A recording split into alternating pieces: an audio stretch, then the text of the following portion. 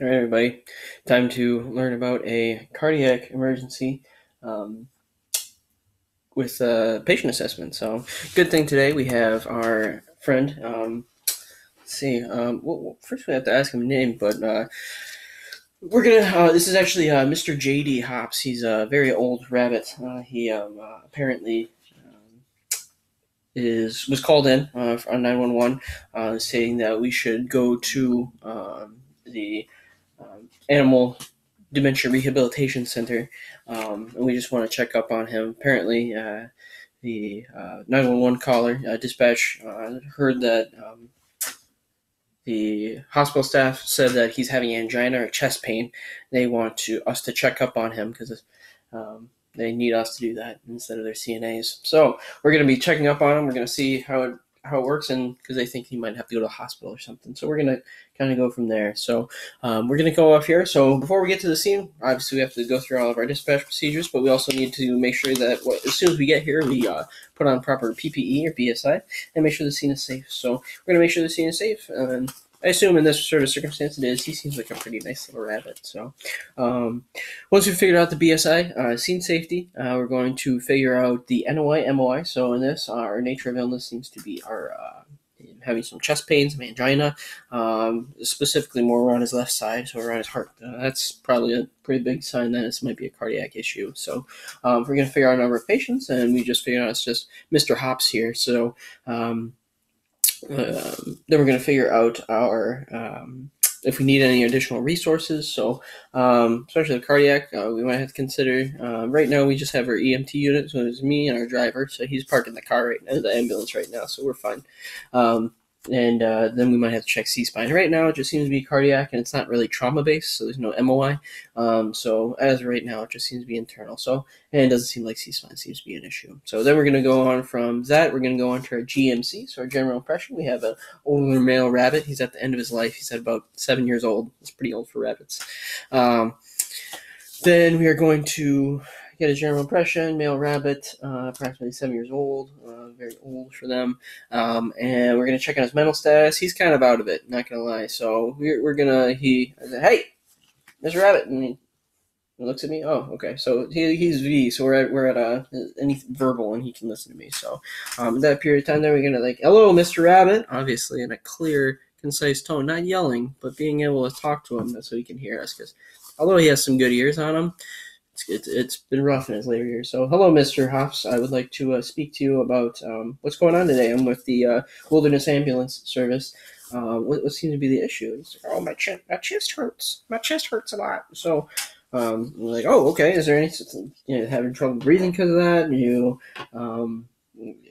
coughing? Anything crazy like that? And he's like, no, just my chest hurts. All right, Mr. Hops. We'll make sure we get you taken care of. So from there, we're going to. So our chief complaint right now just seems to be angina. The chest pain feels. Well, as far as your chest pain, does it feel like it's kind of constricting? Like what's the issue? And it just hurts. It just feels like there's a lead weight just sitting on my chest. Oh, all right. We'll figure out from there. So after our GMC, we're going to go to our ABCs. So our airway, breathing, circulation. So check his airway. Like I already asked, he seems to have a patent airway. He's speaking to me. He's having some trouble issues. My chest. Oh, it hurts so much. But other than that, he seems to be like he's having a okay time being able to at least keep a patent airway by himself. So we don't have to worry about an NPA, OPA, anything like that. From there, we're going to check his breathing. So in this sort of circumstance, especially with chest pain with older patients, it might be good to possibly put a rebreather on them or something. Kind of go from there, or be able to actually, you know what, we're gonna put a little nasal cannula action. So we're gonna put a little nasal cannula on him. Perfect. He's looking great. So we're gonna let that kind of silhouette and give him some O2, just because that might help his relieve any sort of chest pressure, chest congestion that way, but always can help with some O2 in this. But we'll get him about 95% oxygen and 10 to 12 liters per minute, somewhere around there. So we'll do that. Then we're going to see if we need to do a decision to transport. This sort of circumstance, especially with his older age, the CNAs would like us to transport him. So we're going to say, yeah, we're going to send an ALS unit to get over here. I don't really want to transport him half the way and then an intercept. If we can help it, because I don't really want to have to keep moving him in and out of different ambulances. So, depending on what it is, we're going to see if we can have the ALS unit come this way. So, I'm going to decide to transport on this one. So, next one is that we're going to check our current history. What kind of brought this on? Oh, I was just sitting watching the TV Land. Oh, all right, he was watching TV Land and just started hurting all of a sudden. What kind of provoked it? Was there anything that you did that kind of happened? No, I was just eating some Cheerios and all of a sudden it just started going. Oh, all right, well, we don't really have necessarily a provocation. It just started hurting randomly. So that could be an issue. And obviously we're worried about that sort of thing. It might might be an MI, or it might be some sort of other issue that might happen down the line. But as of right now, it's just angina, which is, I would want to start moving on this. Quality, as far as how bad this is, kind of goes together, but we're quality and where exactly is it? Where is it hurting from? Is it spreading out through your chest in one specific area? No, it's just all throughout my chest. But there's that like making your fingers tingly, legs are fine. Nope, just my chest. All right, cool. Well, we got that. Then we just want to make sure time. How long has it been going on? Oh, this has been happening. I started feeling about 30 minutes ago, but I just told the nurses maybe about 10 minutes ago now, so it was hurting for probably 30 minutes. Okay. So it's been going on for quite a bit of time yet. But we're just going to ask them a little bit more clarifying questions if we need to kind of go into it. So there's not like a certain side that it's hurting or anything like that. No. Okay. We'll get in his pulse and everything like that and see how his heart is doing, his perfusion especially.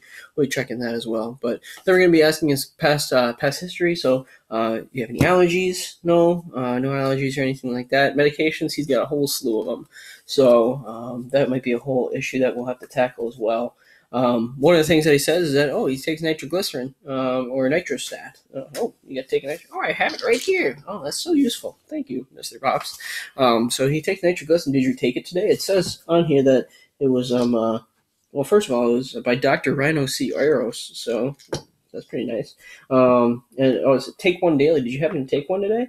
Oh, no, I didn't. Oh, weird. Interesting. Do you have certain blood issues? Yeah, I've got thinner blood and blood thinners I'm on too. All right. So we have a few more issues that are kind of coming from this. So that might be an issue that we're having. So what do you take the nitroglycerin for? Oh, usually to get more blood going to my heart because the ticker's not working so hot these days.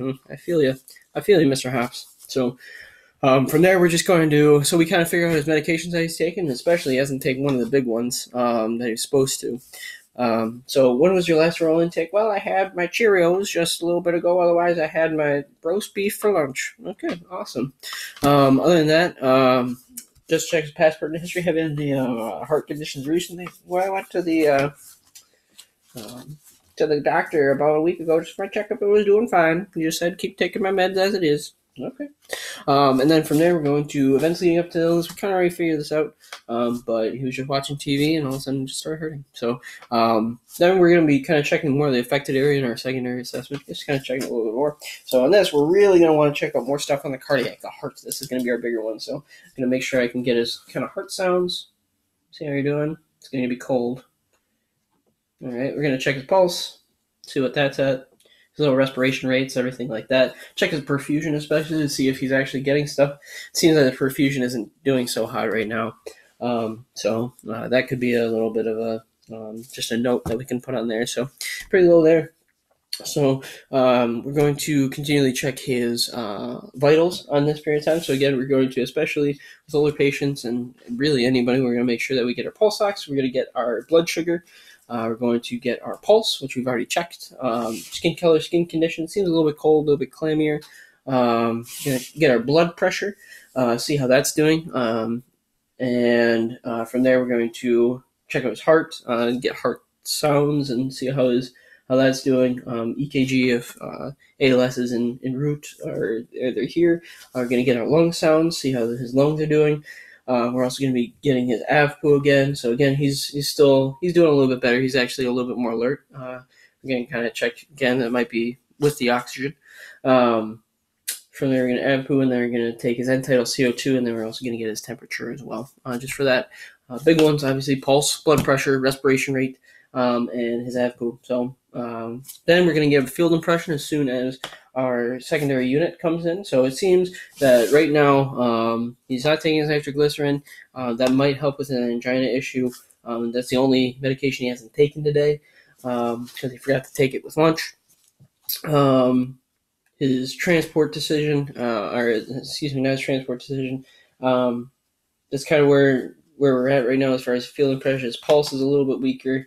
He has a kind of high blood pressure, and we're kind of going from there. So is the action helping a little bit at all? Yeah, it's helping out a little bit.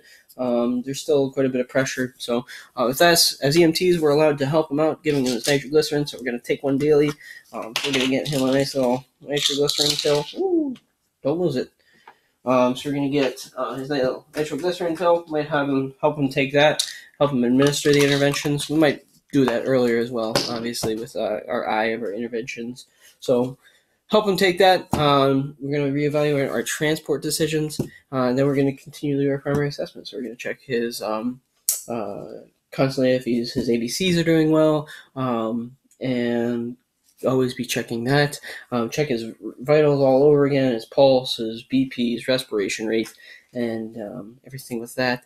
Then we're also going to reevaluate how his interventions are doing. Like I said, we're going to keep checking to see if his nitrostat, his nitroglycerin is helping him out at all, helping out widen out those blood vessels. That's so we can get a little bit more blood pushing through, and kind of go from there. So we have our finish that. We're going to keep doing our second assessment, and we're going to wait for ALS, or if ALS is already there, we're going to have ALS transport to a hospital to get them checked out a little bit further to see if there's any more issues. But other than that, that's pretty much all we got for our cardiac emergency. So hopefully you're feeling better, Mr. Hops.